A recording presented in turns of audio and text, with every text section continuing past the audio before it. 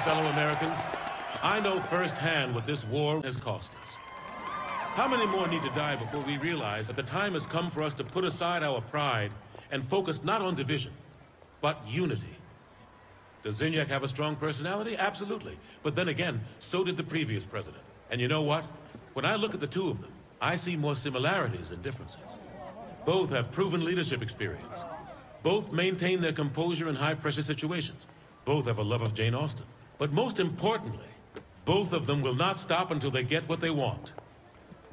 For this war to end, we need to stop rattling sabers and realize that victory doesn't come from annihilating an enemy, but by making an enemy your friend. All of us are heroes in our own stories. The time has come for us to grow up and have perspective. Earth will have its salvation, but it will come on the back of humility, not violence. Cute speech. Where's the part where you talk about selling out humanity? Humanity? Does that mean the 9 of us? Earth is gone because you provoked a madman. I trusted you, Keith. And I trusted you. The country trusted you. And look where that led us. So what, you're putting your faith in Zinyak? Giving up your free will to be ruler of some bullshit daydream? You don't get it. Zinyak said he can restore Earth. All I have to do is kill you. He's lying to you. Maybe, but there's billions of lives at stake. If he's telling the truth, what's one life for the greater good? You sound just like Julius. He was right.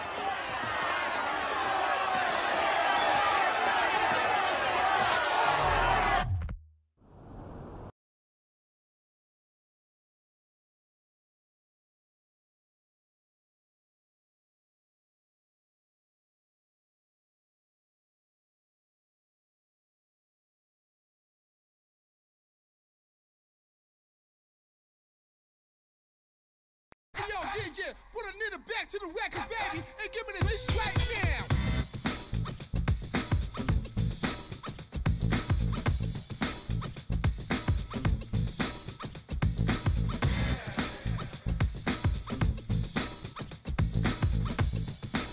Yeah. Give me that. Come on. Give me that. Make some noise out there.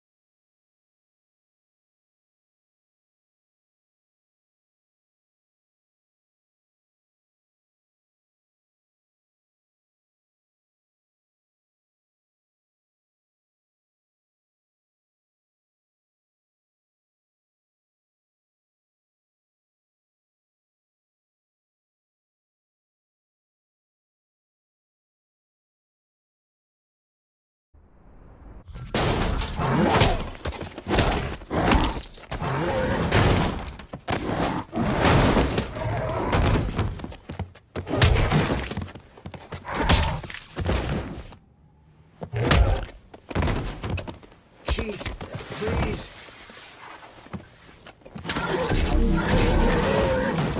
I know where they're keeping Kinsey.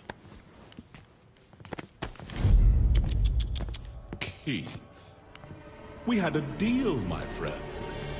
Now what am I supposed to do with a naughty little boy like you? Ah, enjoy your requiem, Mr. Date.